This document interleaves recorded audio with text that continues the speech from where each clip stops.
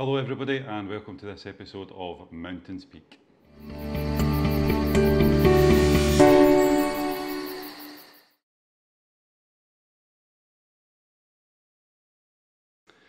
Yes, hi folks and welcome back to the channel. I'm Stevie, Mountain Speak, and today I thought I'd do something a little bit different. I'm going to do a tent review today.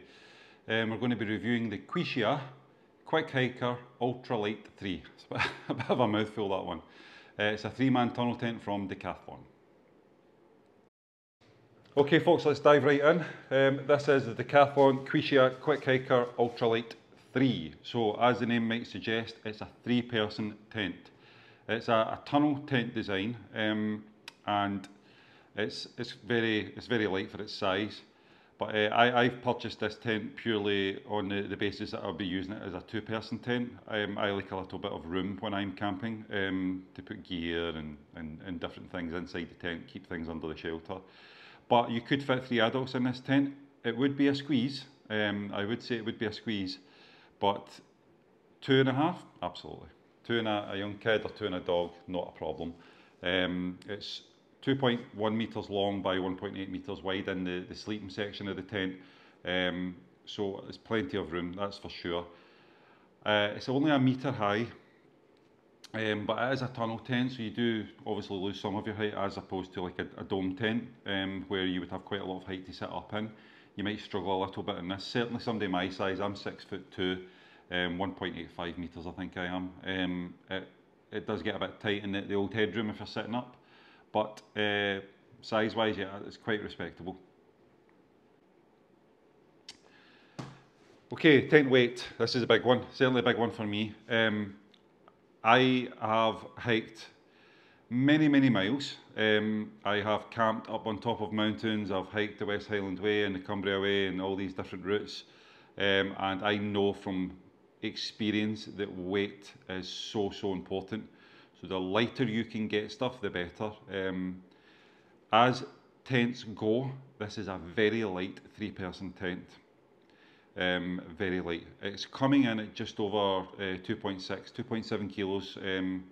So I think Decathlon state that it's 2.3 kilos. They have a slightly newer version of this tent, which might be a little bit lighter, but it's very much the same design. This tent is weighing in packed at 2.7 kilos. That's stuff sacks and tent pegs all in. That's what it weighs. So that is a very light tent for its size. I think you'll struggle to get some 2-man tents under 3 kilos nowadays, you know. But yeah, really light tent for its size. I actually changed out the tent pegs on this one. Now it comes with standard, I'll show you the tent peg it comes with as standard. The V groove tent peg, I'll show you a wee close up of that. So this is just standard kind of all round tent peg, so it does a little bit of hard ground, a little bit of soft ground because of the shape of the grooves, and yeah, it's a good kind of standard peg with some contours in it that will maybe take the guy lines. However, I have came across some terrain where it's been a lot harder ground than what these would maybe cope with, and I've also got a hike coming up where I'll be camping on sand, so there's different things to take into account. I upgraded these originally to a hard ground tent peg, which is one of these, just an anodised aluminium tent peg. Now this comes in about 11 grams per peg. I usually take about 8 with me for this particular tent, and yeah, that's just over 100 grams. You're not really taking that much extra weight. But recently I've kind of run out of these between getting them bent and broken over the years. I've had this quite some time, this tent, so I have recently just upgraded to this peg. Not used it yet, so that's for the next trip. So you might recognise the design. This is like a tri-lobe design. So it's basically a carbon copy of the MSR Groundhog peg. I got this from Amazon. I'll put a wee link down below. So I've yet to try this out, but I've heard really good things about the design. It will take a fair bit of hard ground and soft ground due to the design, and I think you can actually use it in snow if you peg it out horizontally and bury it in the snow. So definitely I'm going to give that a wee go. They're about 12 grams each as well. So all the 3 pegs there, yeah, they're very much of a muchness in weight. So I haven't really increased or decreased the weight by getting these pegs, just the design and how useful they are on the campsite, on the pitch. So I'll let you know how we got on with the new pegs anyway. I have just bought this thing. Now it looks like a shoehorn, but it's not, it's a tent peg. So I have, how many of these have I got? 6 of these. I won't need 6, but these are sand and snow pegs. As I said, I'm going to be doing a beach wild camp, and well, it'll actually be just behind the beach on some sand dunes, and it's a white sand beach, so it's very soft sand, very movable sand. I have no idea how it will be. I've got various different pegs to try. I'll give it a go. I'll see how we got on. But the wind is to be up around 20 miles an hour, maybe slightly more. So it's something to think about when you're packing your gear away and thinking about the future weather conditions is, can your pegs hold it? So I'll let you know how I got on with them, but a little bit heavy, they're 50 grams each and 6 of them, so if you want to try and do your maths, see how far you get. So yeah, that's for that one. Okay, speaking about wind, yeah, this tent has been tested quite rigorously by Decathlon. I think they do a lot of their testing in Chamonix. And it's been tested to gusts of 70 kilometres an hour. I think it's around 40 odd miles an hour. That's quite a high wind, I'll be fair. Not many people knowingly go out in that kind of wind camping. There's only a few extreme enthusiasts that would maybe do something like that. But yeah, that's been tested on a turntable as well, so it can pretty much take that gust from any direction. Now, if you're anything like me, you kind of think a little bit about where you're pitching your tent, you're trying to get the best out of it. So I try and pitch the lower side of this tent into the wind to try and give me the most comfortable night's sleep possible. I don't want the tent rattling about with a big flank-sided part of the tent taking all the wind. However, if the wind were to change middle of the night, it would be able to cope with it, as long as you don't exceed the kind of maximum limit of that 70 mile an hour. I've done it again, 70 kilometre an hour gusts. I'm jumping between imperial and metric all the time.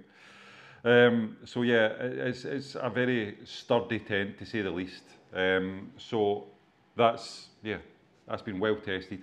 I haven't had it up at that kind of wind speed before. I think I've had a bit of most, about 20 mile an hour gusts, maybe about 15 mile an hour standard wind speed there, but to be honest, I don't think I would be going out much more than that. I say that. The next camp I've got is on a coastline, as I said, on a beach, and the gusts can get pretty strenuous, so we'll see how we get on with that. I'll let you know. Right, tent cost. So, I'm not going to lie, it's not the cheapest tent in the world. It's £270 from Decathlon. As I said, they've got a slightly newer version of the tent, which is a little bit lighter than this tent, but it's still a pricey tent, whatever way you want to cut it. There are cheaper tents out there, but is there cheaper tents out there that do the same things as well as this does? I don't know. Unfortunately, tent manufacturers don't just send me tents to test, so I've got to kind of buy this stuff myself and give you an honest review. But if you're looking for a similar style tent to this, with the similar quality, durability, and space, I think you're looking at a much more expensive tent. I think you would need to be looking at like the Hillebergs and stuff like that to be comparable with this for its weight. Now the Hilleberg tents are a little bit lighter. I think actually some of them are up to 1 kilogram lighter than this, so that obviously you're paying extra for the ultra lightness. But to get this size of tent at this weight with these materials, I don't think you can. But don't fear, just let me know in the comments if you found a tent that you think is comparable. Let me know, and we can have a wee chat about it, because I struggle a lot of the time to look past Decathlon for some of their tents, because they are so good. I've got 4 of their tents and I have never had an issue. They have a great returns policy as well. You've got a year's no quibble return policy anyway, but if there is any issues or faults with it, they have no issue with replacing that there and then. So something to bear in mind. You've got that manufacturer guarantee right there. Some things you do get with the bigger manufacturers like Decathlon, even the bigger tent makers like MSR and even Hilleberg. These bigger tent manufacturers have the ability to research and develop their tents and return that R&D back to the customer at a lower price point. Maybe not so much the Hillebergs, but certainly the Decathlon do, because they are such a vast company. So you're getting a lot of the benefits of that big company. If you're anything like me, you tend to quite like buying from a smaller manufacturer because you feel like you're doing them a favour a little bit, and yeah, usually the tents are pretty decent, but you're also, if you're also like me, you know, you need to think about money as well, and you need to think about what you're getting for your money, and I'm not going to lie, you're getting a lot for your money. So, tent setup, yeah, you can get this tent set up in under 10 minutes easily. It's a standard 2-pole method tunnel tent. It's not a freestanding tent like some of the dome tents, so you do have to like maybe peg out the rear 2 points, put your 2 poles through the pole receiver lines, and then peg out the 2 front points, and that's it. Then you can start tweaking and getting your guy lines out and adjusting your main peg out points. Which it has quite a lot of adjustment on it. There is some adjustable cords to give you the tensions that you need in the tent. I like to get things quite taut, certainly on the base peg out point, so that you've got as square a tent footprint as possible. So I like to do that, and I take a bit of time getting that quite right. So sometimes, I mean, I'll maybe take a little bit more than 10 minutes just to get it square, but I think if you're in a hurry, if the weather's coming down on you, yeah, you can quite comfortably get this in under 10 minutes. The guy lines are quite appropriately placed. They take into account the poles, ventilation points, and zip points as well. Which I like to get quite taut, the zip points, because I do like to use the zip one-handed quite a lot of the time as well, which you can do if you're quite savvy with where you're placing your tent pegs. So yeah, it's something to bear in mind as well. Each external zip door has a tie-back point as well, so you get tons of ventilation whilst maintaining the inner bedroom's integrity without letting in the midges, the dreaded midge. Yeah, so tent setup is fairly straightforward, standard style tunnel tent, and yeah, it's not really an issue. The 2 poles are of different sizes, and they come actually with little bungee cords that are keeping them attached to their appropriate pole receiver tube, if you want to call it that. So you can actually pack it away with the poles like that, so you don't really get them muddled up, but it's quite easy to ascertain which pole goes where, so that's not too much of an issue. The tent is quite fully featured, I'm not going to lie. It's a decent bit of kit. So you're getting tons of pocket space inside the bedroom setup, inside the inner nest. You're getting tons of ventilation, which I've used quite regularly, especially if you're doing more than a one-night camp. If you've maybe set up one night and it's a decent hot day, tents get quite hot inside, so it's quite a good idea, like just when you come back to camp after your hike or whatever, to just get the ventilation going, so you can roll the whole rear section of this tent up, whilst maintaining the inner nest and the netting and the mesh, and you can open both front doors on the outer skin again, letting plenty of airflow through. If you were wanting to keep the main doors on the front of the tent closed, there is a ventilation window on the front of the tent, which again aids with any airflow. And it also means that if you wanted to, and if the weather wasn't great, you could actually cook in the vestibule of the tent with the ventilation window open, letting all the fumes get out. It's not something I recommend cooking inside a tent for various different reasons. You get fire risks, you've also got fumes from the carbon monoxide and stuff from burning fuel, basically. So definitely want to be careful of, but I'm not saying you can't do it. But I have certainly cooked in this with the ventilation working well. It's not been an issue. I did briefly touch on it. It is a 2-skin tent. Basically that means that you have an outer rainfly and an inner nest. This is a single pitch tent, which means that you pitch both of these skins together, which aids with tent setup speed. However, it does mean that if you've got a wet tent when you're packing away, that all your tent's going to get wet. As anybody that's previously camped before, you'll know that if you touch an outer skin whilst it's wet, it draws the fluid, it draws the liquid through the skin. So when you roll it up, you'll end up with your inner net wet. So this does have the function to disassemble it, so you can take the inner away from the outer and pack them separately. Spit in there. You can take the inner away from the outer and pack them separately, and keep the inner nest dry. So that's a great feature. It is very fiddly to get back on. I'm not going to joke about that. I've done it in the past. I'm a big guy, and it's quite. I'm not the most flexible either. It's quite difficult to get in and out to peg it out. I'll show you. There's toggles and little bungee lines that attach it to the outer rainfly. So yeah, it's one I wouldn't do too often, but if you had to, you absolutely could.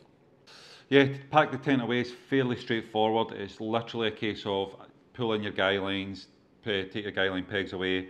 I generally leave the rear pegs in, and I'll take the front pegs out, remove the poles, and then I fold it back to the rear pegs.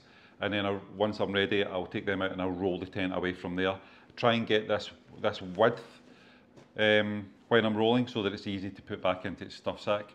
It has got these compression straps here on the stuff sack, which I've got fairly loose at the moment, but that can be compressed a little bit more.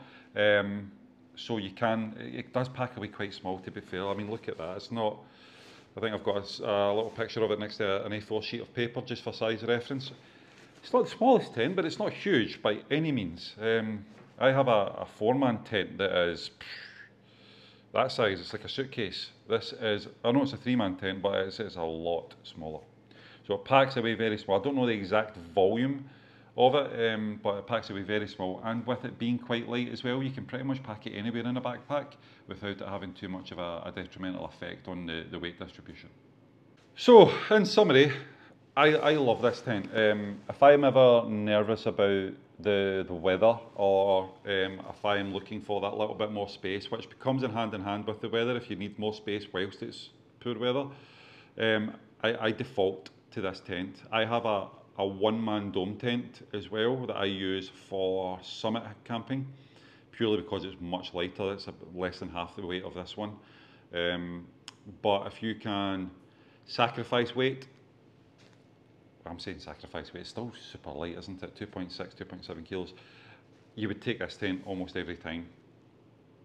So I absolutely love this tent. I've had it for around 5 years now. Me and my son have used it on multi-day hikes. I've even used it summit camping as well. It was a little bit heavy for me to take up, but yeah. And it's been through the ringer, it's been through the weather, and it's withstood it. I don't think I've ever reproofed this either. And it's still fairly durable, so it handles the weather well. And it has plenty of features that I can use. So I would highly recommend this, highly. And as I say, at £270, it's not the cheapest tent, but £270 for 5 years worth of camping with no issues. It's hard to argue with that, isn't it? So yeah, highly recommend it. I hope you've enjoyed this tent review. I've tried to get as much footage as I can as possible to let you see it in action. Don't forget, like and subscribe. You hit the wee alarm function, you'll get some notifications when new content's coming out, and I'll hopefully do some more reviews soon. But don't forget, comment, let me know what you think of the review, if there's anything else you'd like to know about the tent, or if you would like me to maybe do something next time I'm out camping, you say, oh, could you check this, or would it be worthwhile doing that? I'm happy to give it a go. So, thanks again for watching. I hope you've enjoyed this video, and yeah, keep an eye out for more content to come. Take care.